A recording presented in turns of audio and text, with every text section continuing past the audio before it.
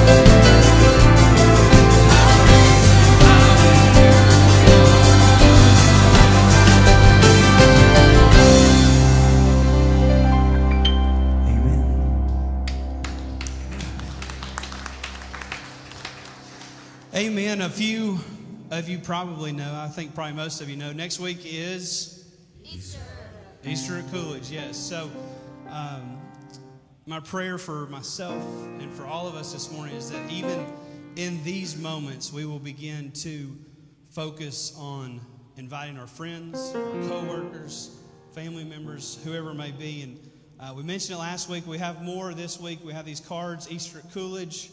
The back says easteratcoolidge.com. We have a whole bunch of these that you can take with you when you leave. Hand them out as flyers. If you have a place where people come and go a lot, you can set those on a desk, maybe at your office. Hand them out in your neighborhood. Some folks mentioned that this morning. I mentioned last week we can print off some flyers.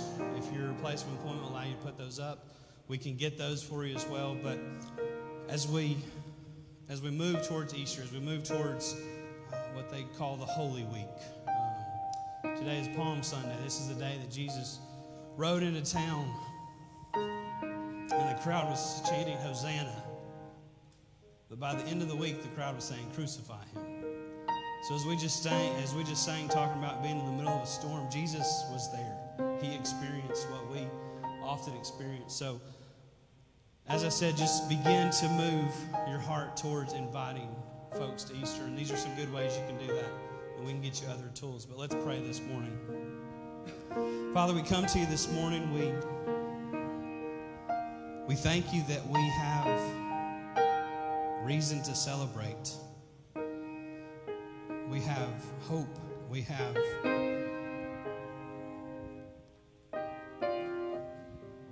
you.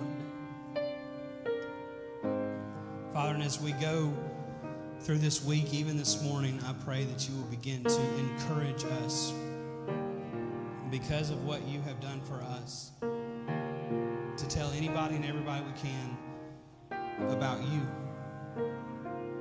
A great first step in that may be to invite them to Easter at Coolidge, where they'll come and they'll hear a sermon. And so, Father, this morning I pray for Easter at Coolidge. I pray for this week. I pray for all of us here that will invite people to the park. Father, and I pray even this morning for the people who are maybe right now having a conversation about a long weekend, so taking the family out of town, going somewhere different. They may be on the internet right now searching for hotels and cities they've never been to. And so, Father, I pray that you will draw them to Chattanooga. I pray that you will draw them to the park. Father, the people that have no intention of coming to an Easter service, but they're going to ride their bike on Sunday morning, or they're going to go for a jog on Sunday morning. Father, I pray that you will begin to move in their lives so that they are where they need to be to hear about you and about your Son and what he has done for each and every one of us. Father, we give you this time. We give you this week. We give you next Sunday. Father, we pray that you will be glorified, that we will move and act in a way that will lift you up and that will please you. And Father, we pray that this morning that you will begin to move our hearts in that direction, that you will begin to show us what it is that we specifically need to do to glorify you. In Jesus' name, amen. Let's sing together this morning about the living hope.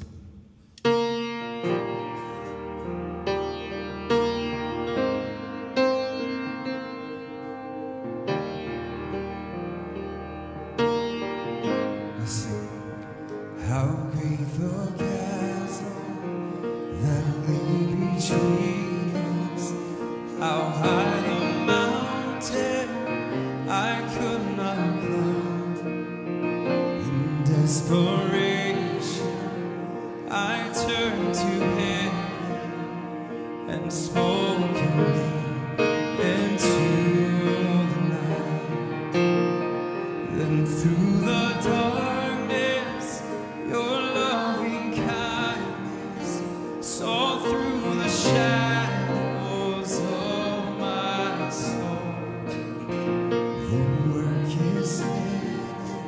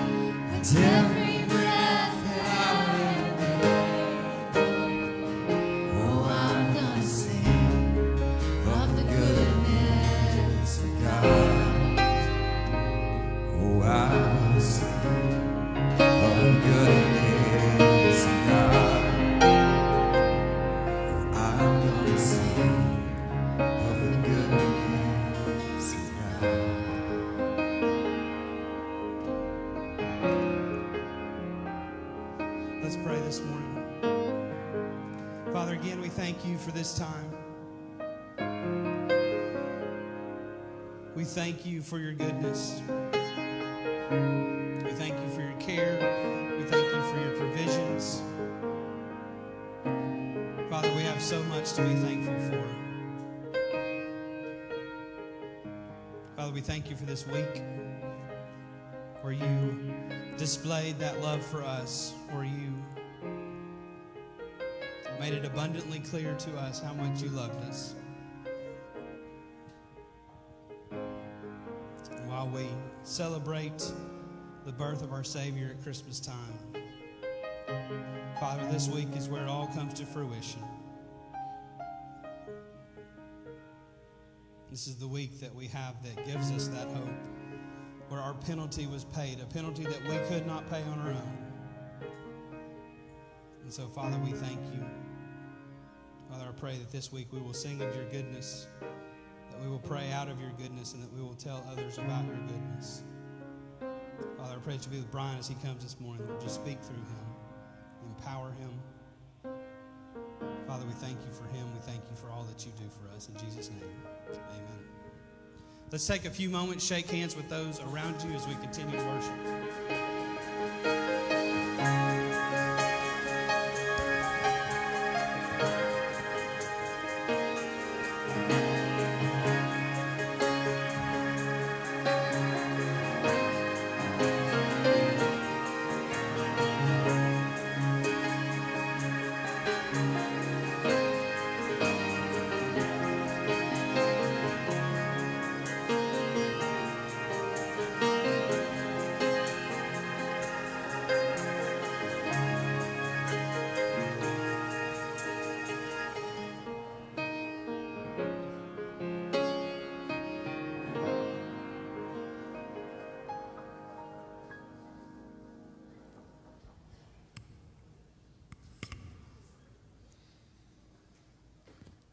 Well, let me invite you to take your Bible and open to John chapter 17.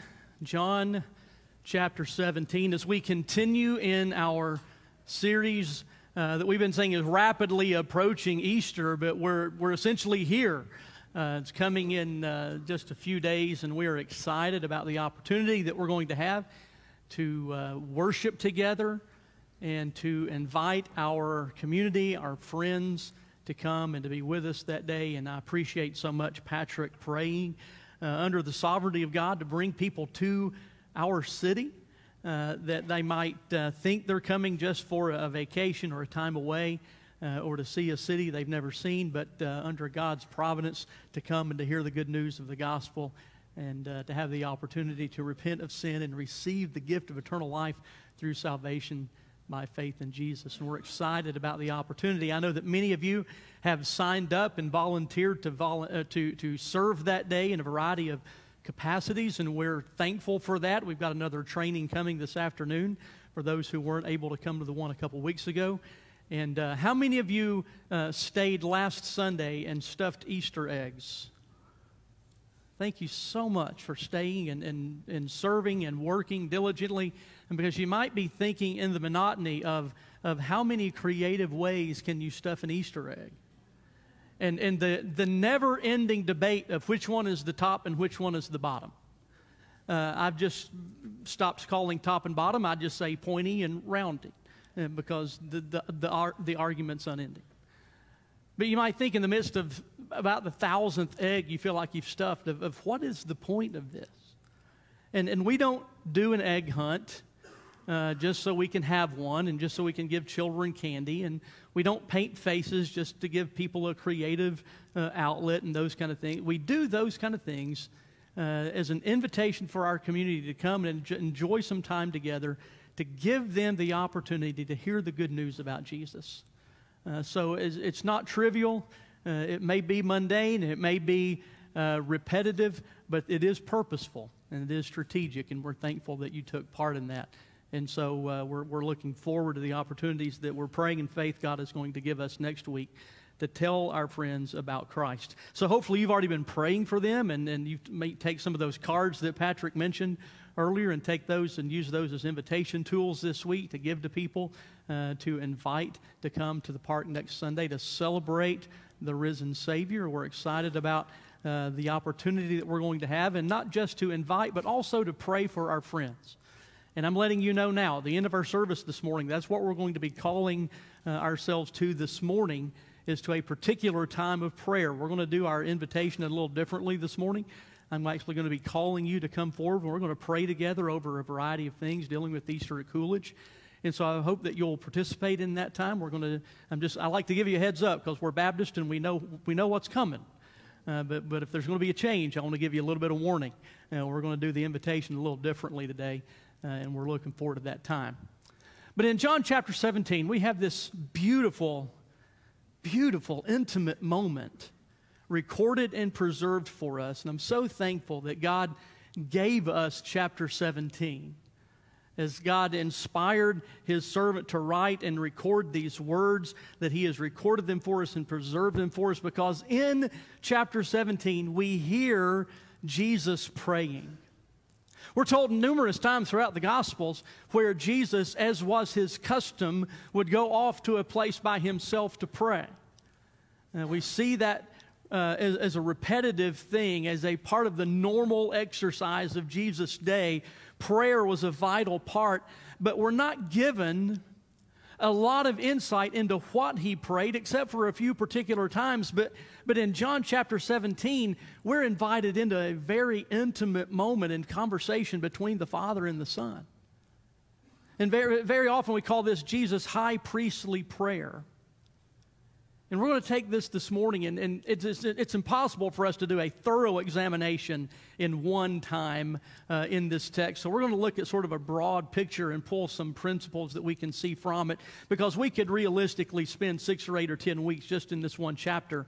But this morning we're going to receive some encouragement of some of the principles that we see here as we are invited to come and to pray with Him. And so I hope you've got your bulletin with you. There's an outline that's provided for you there to sort of give some structure as we move ahead. But if you look in John chapter 17, I'm going to begin reading in verse 1, and we'll walk our way through most of the text this morning, stopping at a few points to be encouraged.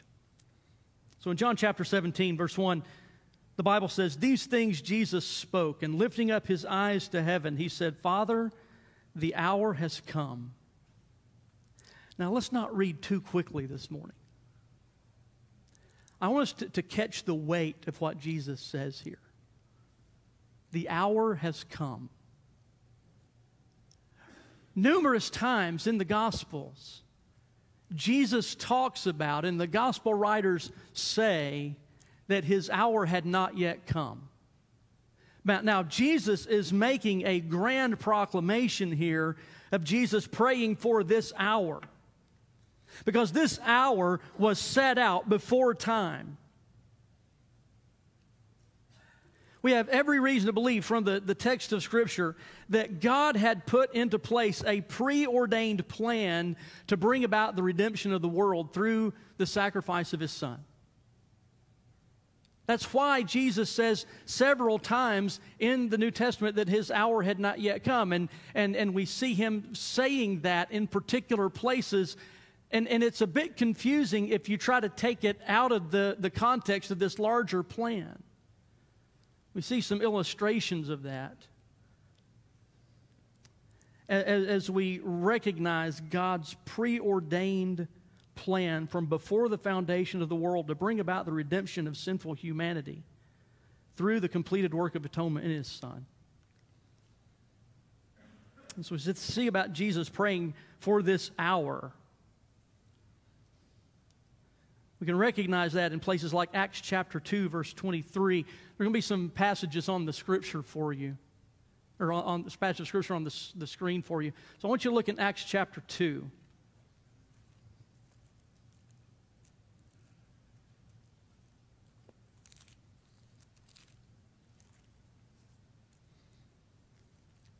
As Peter preaches on Pentecost, he says, "Men of Israel, listen to these words.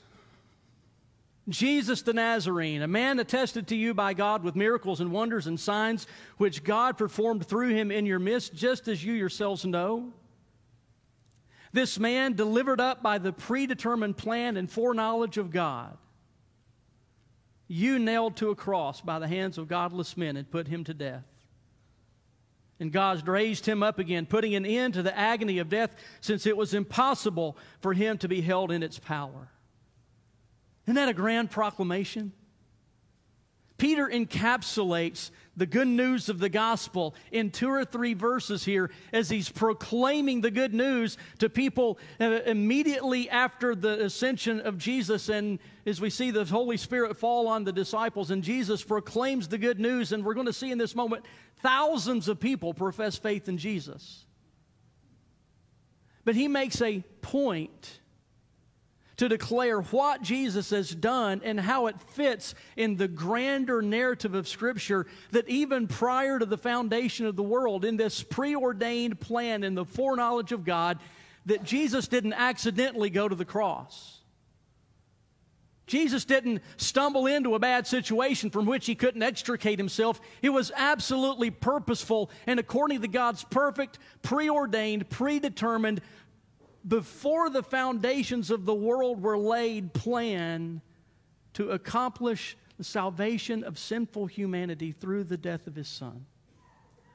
But not merely just through his death, but also ultimately through his resurrection, that he proclaims victory over the grave, death, and the hell through Jesus' resurrection. So this was not accidental. The cross wasn't because Jesus caught a bad break. But rather, it was the foreordained plan of God that the person of God is seen in Jesus' divinity. This understanding of the pre-incarnate Jesus, that Jesus didn't just show up on the scene and then become the Son of God. Jesus didn't become divine at his baptism, as some people would try to espouse. But the Scriptures proclaim the reality that Jesus is divine, and Jesus proclaimed that about himself when he made statements like, "I and the Father are one." But we see this personhood of God in Jesus, in his divinity, but also through the execution of the plan of God through his humanity. A couple verses I want to show you. Look in 1 Peter chapter 1, verse 20, and then also in Revelation chapter 13. 1 Peter chapter 1 says, "For he, Jesus, indeed was foreordained before the foundation of the world." Well, I want us to go back and look in that context for just a moment. Look in 1 Peter chapter 1. Go ahead and turn there in your Bible.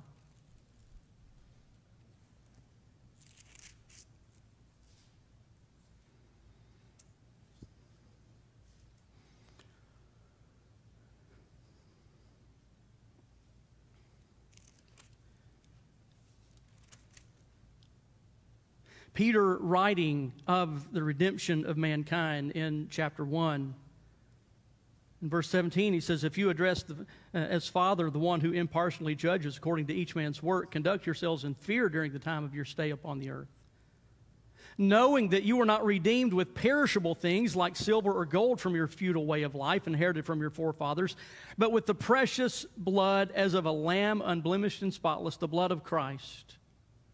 For he was foreknown before the foundation of the world, but he has appeared in the last times for the sake of you, who through him are believers in God, who raised him from the dead and gave him glory, so that your faith and hope are in God."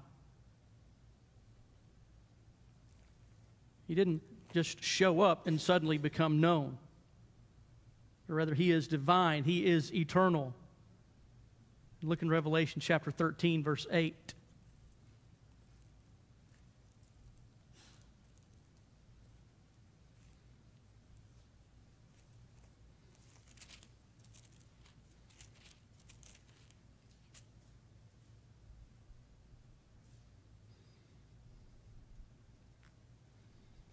So we have this picture into eternity,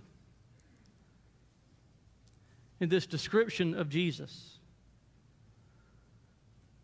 It says, "All who dwell on the earth will worship him, everyone whose name has not been written from the foundation of the world in the book of life, the Lamb who has been slain." We see this reality of the eternality of Christ all the way from Genesis, where the Scripture tells us that the counsel of God says, "Let us make man in our own image." There is this reality of the relational nature of God within himself in the Trinity, then all the way to the end of the book.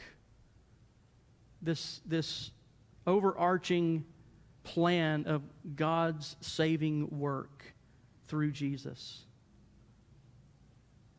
And so that's what Jesus is talking about when he says in chapter 17, verse 1, Father, the hour has come. This thing for which you sent me, the time for it has now arrived. Because we see this plan that was in existence before time, but we also see it in the midst of the time of Jesus' ministry on earth. Several times we're told that his time had not yet come. If you look back in John chapter 2. Look back in John chapter 2.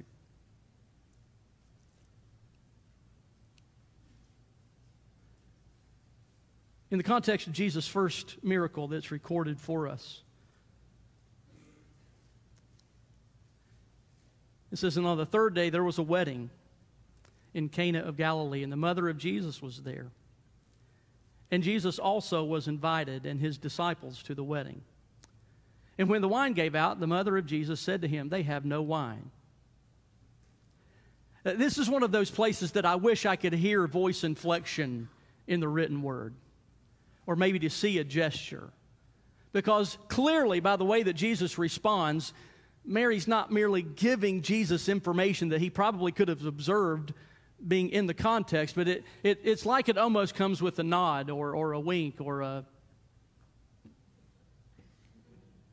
They have no wine.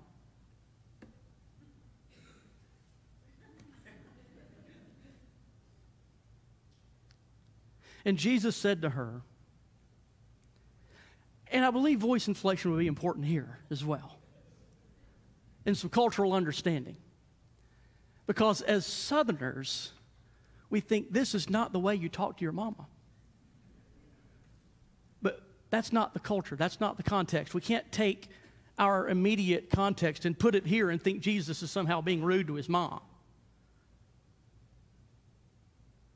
But it is almost as if he's saying, woman, not in a derogatory or pejorative kind of way.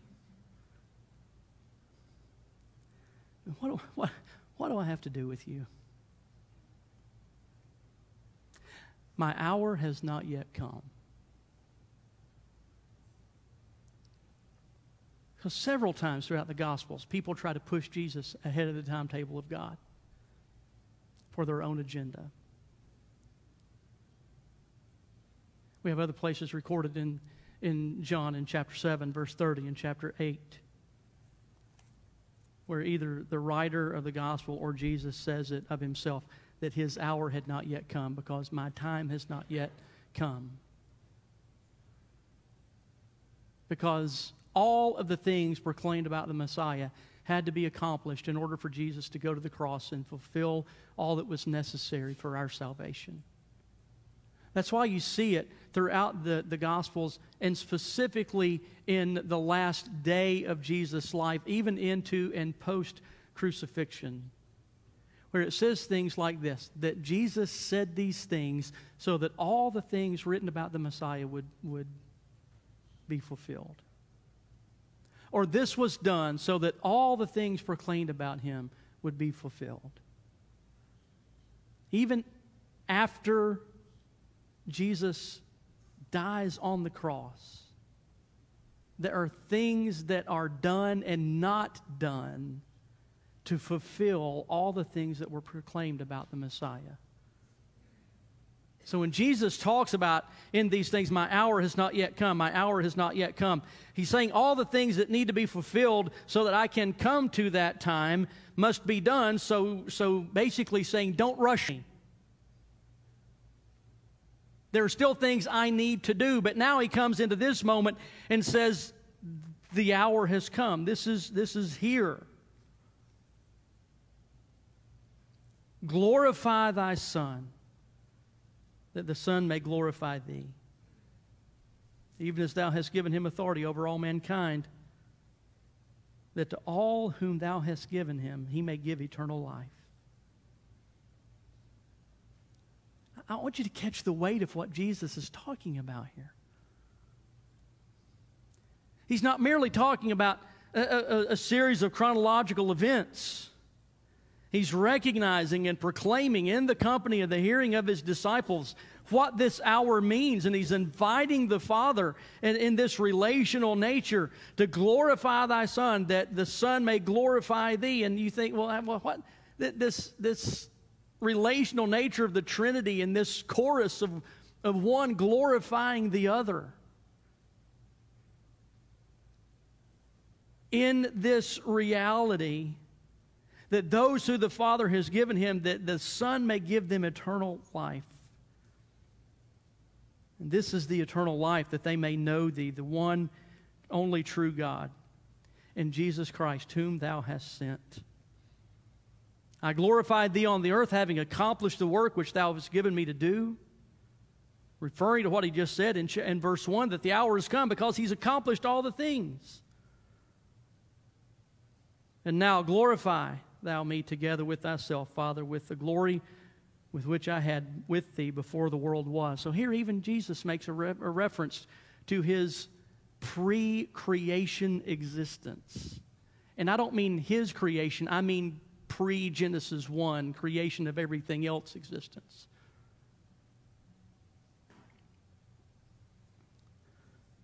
So in this ministry of Jesus, we see him talking about this reality that he has come to glorify the Father. He has come to make the Father known. We have little reminders of this as Jesus engages with people, and especially here in these last few moments with his disciples, when the disciples are gloriously confused about what Jesus is talking about, and because he's talked about being with them and then not being with them any longer, and some things are going to happen that are going to be wonderfully confusing, and they're not going to respond well, and all of those kind of things. One part in the engagement, that Jesus is talking about going to a place where they can't come now, but that he would come to them, and basically they say, okay, show us the Father, and we'll get it. And Jesus says, have I been with you so long that you still say, show me the Father? He says, I and the Father are one. Everything that Jesus has been doing has been to glorify the Father and to show them the Father, to make the Father known. And in making him known, he's also bringing them grace. And that he may give eternal life, that is by grace through faith in Jesus. So the ministry of Jesus is to make known the Father and the gift of grace through faith in Christ. We also see this not merely as his ministry, but also his mission. First of that in verse 3, and Jesus Christ, whom thou hast sent. Jesus makes that proclamation several times in the Gospels, and here a reminder that he knows the purpose for why he was sent. To secure eternal life by paying the sin debt for all of mankind. To secure eternal life by paying the sin debt for all of mankind. So Jesus is engaging the Father here about the hour. And Jesus knows what's coming. We're going to have another bit of insight into part of the prayer of Jesus when he goes to the garden and he prays that if there's any other way that this could be accomplished, then let's do that. But not my will, but what? Yours be done. So Jesus knows the mission on which he is sent. He knows the cost that the completion of that mission will require. But he also knows the eternal reality of what that mission will accomplish, which is the redemption of man. So he prays for the hour. But even in the praying for the hour, he prays for his disciples, because he's talking about those that the Father's given him, and he's referring specifically in this moment not just to, he's going to talk about those who will believe later, but he's also dealing with those who have followed him most closely. So he prays for his disciples in this context, and he says, I manifested thy name to the men whom thou gavest me of the world, and Thine they were, and thou gave them to me, and they have kept thy word. Now they have come to know everything that thou hast given me is from thee. For the words which you gave me, I have given to them, and they received them, and they truly understood that I came forth from you. And they believed that you did send me. I ask on their behalf. I do not ask on behalf of the world, but on those whom you have given me, for they are yours. And all things that are mine are yours, and yours are mine, and I have been glorified in them.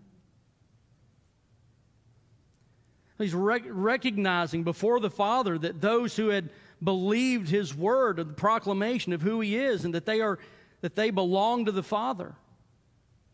He's recognizing the work that God has done in them. But he's not merely going to recognize the work that God has done and the word that they have believed, but he's also going to pray very specific things for them. He says, I am, in verse 11, and I am no more in the world, and yet they themselves are in the world. And I come to thee, Holy Father, keep them in thy name, the name which thou hast given me, that they may be one, even as we are one. So as Jesus prays for his disciples, he prays for their unity. I want you to catch the intensity of the statement that Jesus makes and the weight of this oneness.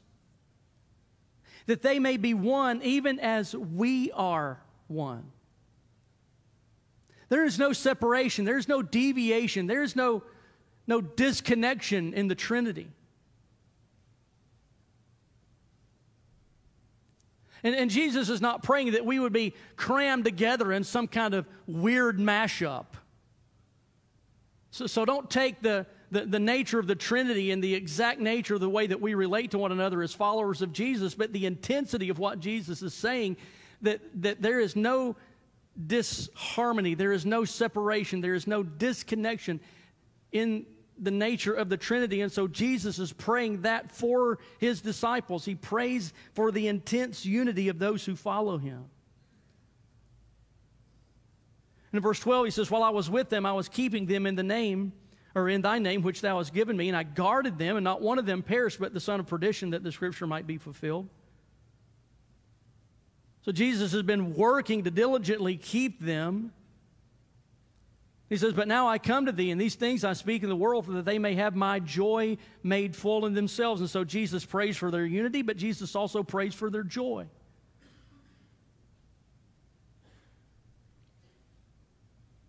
Because Jesus recognizes and is fully aware, because of the eternal plan of God, what is about to come for the disciples.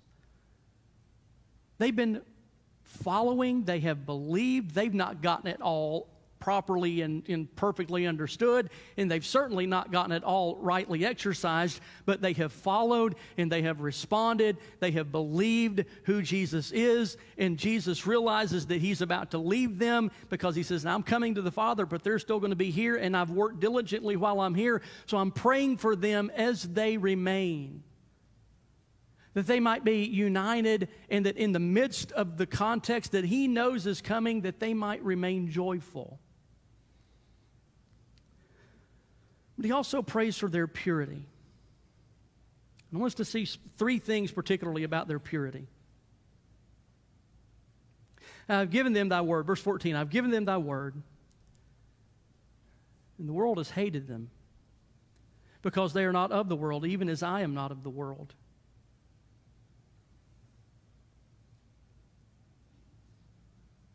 Just as an aside, the gospel is offensive.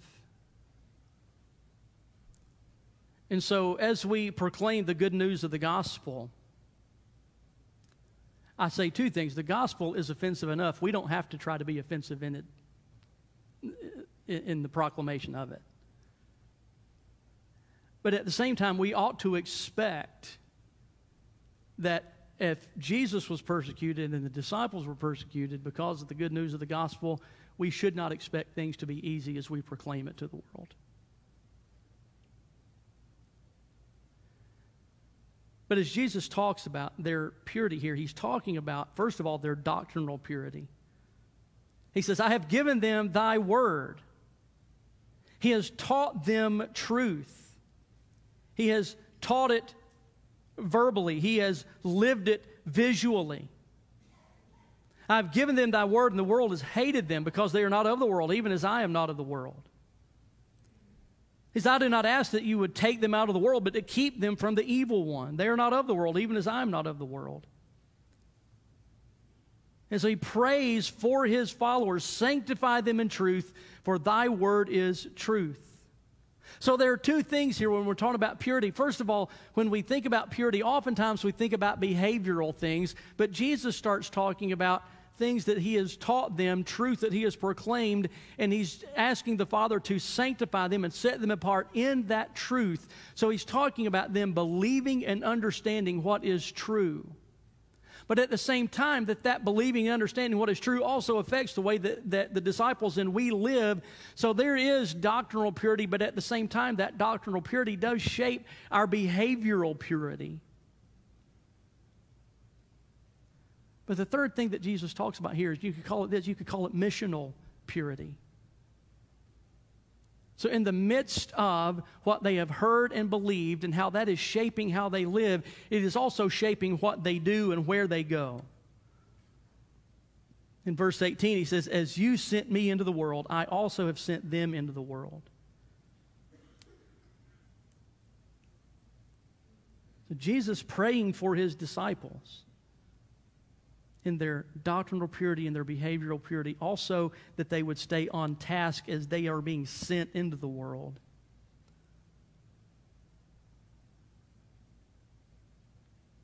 And finally, he not only prays for his disciples here, but he also prays for us. In verse 19, he says, and for their sakes I sanctify myself, that they themselves also may be sanctified in truth.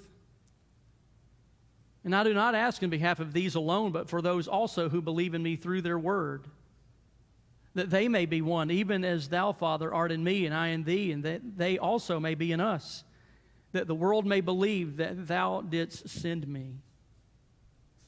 So he's praying for us, those who would believe on account of their word. That's talking about people that they will physically and verbally and audibly preach to in their lifetime, but also through the recorded words of Scripture, those who had believed down through the generations, believing in Jesus because of the gospel proclamation of these men. And he prays the same thing. He prays for unity, that they may be one, that we would be one.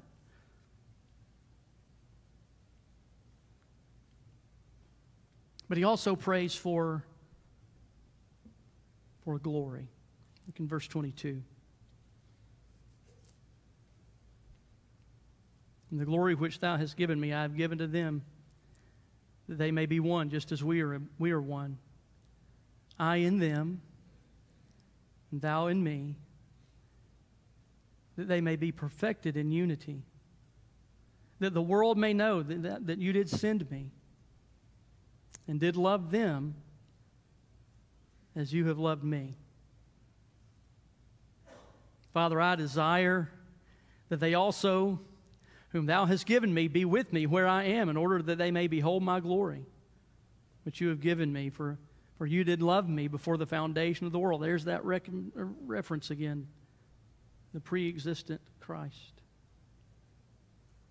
O righteous Father, although the world has not known you, yet I have known you, and these have known that you did send me. And I have made thy name known to them, and will make it known, that the love wherewith you did love me may be in them, and I in them. Jesus prays for those who will come after. The same thing he prays for these disciples. He prays for those who would believe later. That God would be glorified in them, through them, and to them, and that they may behold his glory. Jesus prays that they would be, that his followers would be with him so that we can see his glory. To see him on display.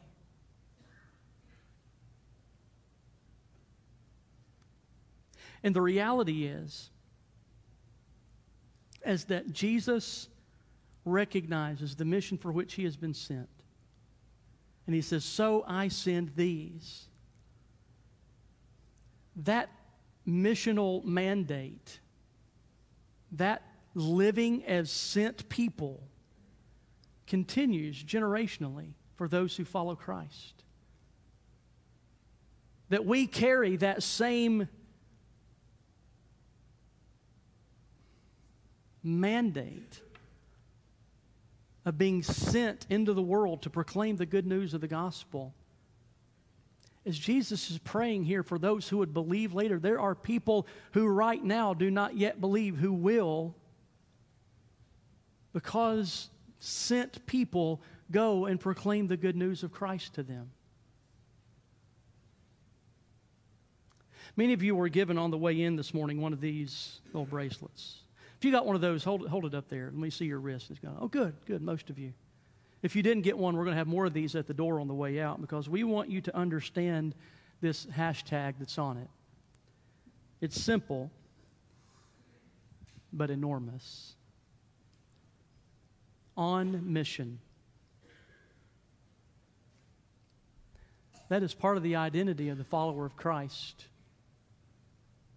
That we live as missional people, that we live on mission. And we've taken this little reminder as a simple tool to do a couple things. First of all, we want to invite you to wear it, specifically this week, leading into next Sunday, for a few reasons. First of all, that you'll remember that as a follower of Jesus, you're on mission wherever you go. Whether you go to Honduras, or whether you go to Detroit, or whether you go downtown, or whether you go to your neighborhood. If you have lost family members, you may just simply go home. But as a follower of Jesus, everywhere you go, you're on mission. We want you to wear that as a reminder, but also to wear that as a reminder to pray. Pray for yourself. To pray that God would help you be equipped to be ready to present the good news of the gospel as He opens doors of opportunity. Because if God has sent us, and the other part of the equation is that no man comes to the Father unless God draws him. So if He has sent people and is drawing people, God's going to orchestrate places where those people meet up in the same place to have a gospel conversation. And so we want to wear these as reminders that we're living on mission, but also reminders to pray. But specifically at Coolidge Park, we're going to have hopefully thousands of guests that day that probably aren't in one of our services today. And so as we wear these bracelets to Coolidge Park next Sunday, that we have two opportunities. First of all, when you see somebody else with a blue bracelet on, that you pray for that person. That they will begin to understand and own the identity of being on mission. So as you see the other blue bracelets, to be praying. But also when you see someone without one, to look for an opportunity for a gospel conversation. Because that person very well may know Jesus. And if you engage a gospel conversation with a believer, then you have a great opportunity to mutually encourage one another. But if you begin a gospel conversation with someone who doesn't yet know Jesus, you might have the honor of proclaiming to them for the very first time in their understanding the good news that Jesus loves them. And they paid the price for their sin, that they might receive the gift of eternal life by grace through faith in Jesus. And friends, that's what we want to do right now. I told you we're going to do the invitation a little differently this morning. We're going to have a call to prayer.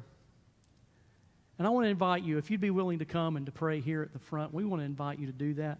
We're going to pray for some very particular and specific things this morning as we have our time of invitation. This is our call to action, is to pray.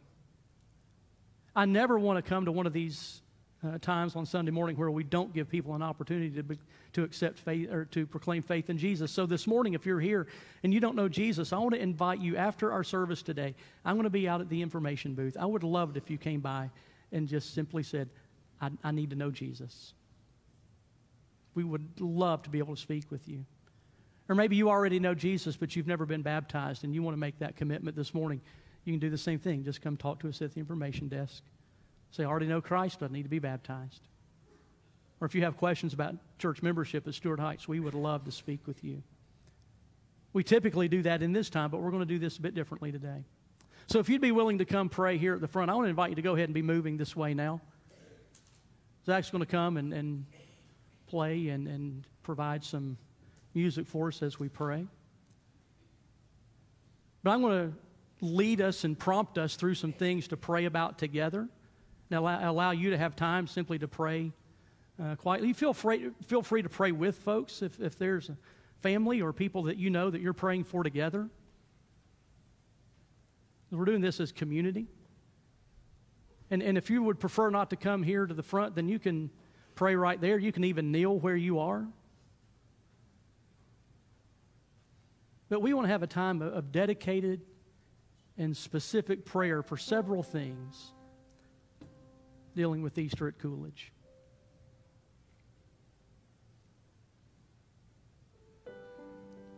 Then following our time of prayer, we've got some announcements and information, and we'll receive our offering. And then after that time, we'll be sent.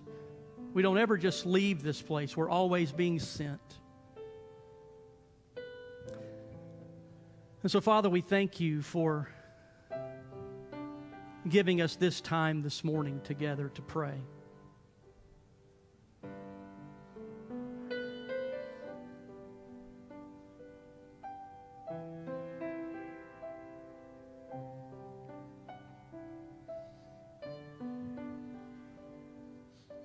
And so, friends, as we have this time together, I invite you for the next few minutes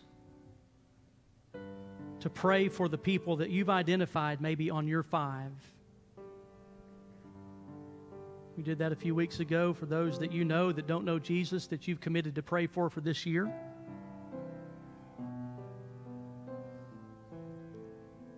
Or if you didn't participate in that, but yet you know there are people particularly that don't know Christ, that you need to invite to Easter at Coolidge. So I want to spend a few moments praying for those friends and family members that we know that don't know Jesus.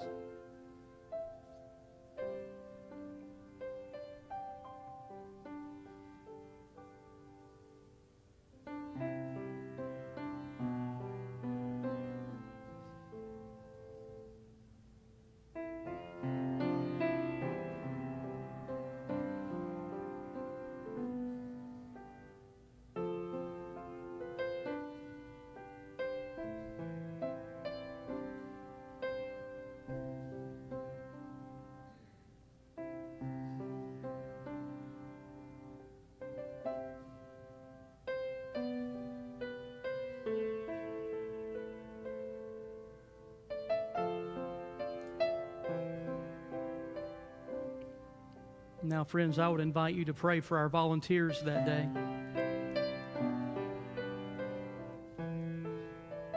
All the way from greeters who will hand someone a donut to volunteers who will be pouring out thousands of Easter eggs, not simply to do their task for the day, but to be sensitive to the people around them that may be open to gospel conversations.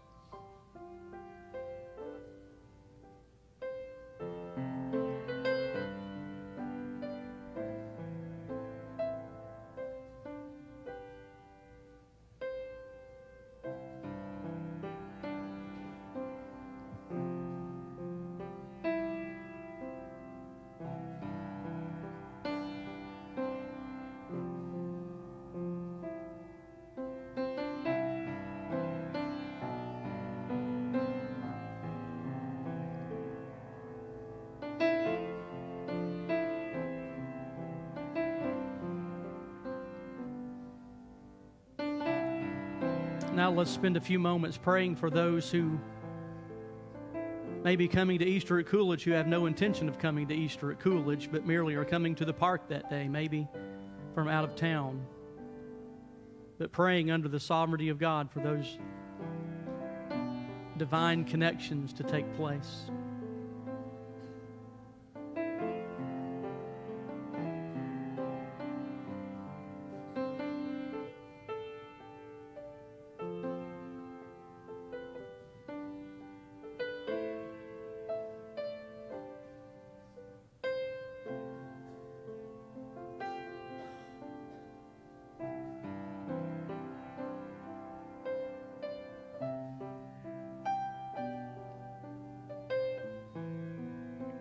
Now let's pray for Zach and those who lead in our worship ministry, all of our musicians and choir members that day as they lead in worship and the proclamation of the gospel through music.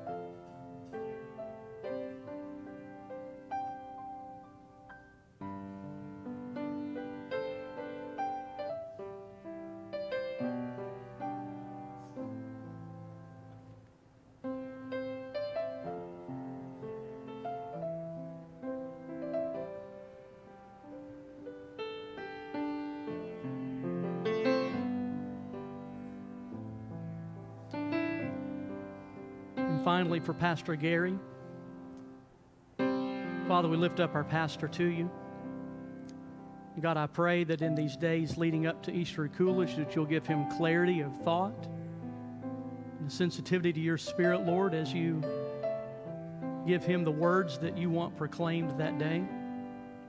Lord, we pray for health for him, that you would give him physical strength and endurance and a strong and clear voice to proclaim the good news of Jesus. Lord, for all of the details of the day, for all those who will serve behind the scenes, for those who will get there early and for those who will stay late, Father, we give you thanks. We pray for their care. Lord, for those who will come to hear the good news that day, we pray for those that already know Jesus to rejoice in you. For those that are being drawn to you, Lord, to run to you. And for those who are not even paying any attention, to have their sensitivity begun, Lord, as they begin to hear your drawing. Mostly, Father, we give you thanks for Jesus, for sending him to rescue us. And we thank you in advance for what you're going to do, for how you're going to glorify yourself in and through and beyond that day. Lord, we love you. We thank you. We praise you. We worship you. We rejoice in you. We celebrate you. Now, Lord, through the empowering of your Spirit, help us to proclaim you in all that we do and say. And it's in Jesus' name that we pray together. Amen and amen. Thank you so much.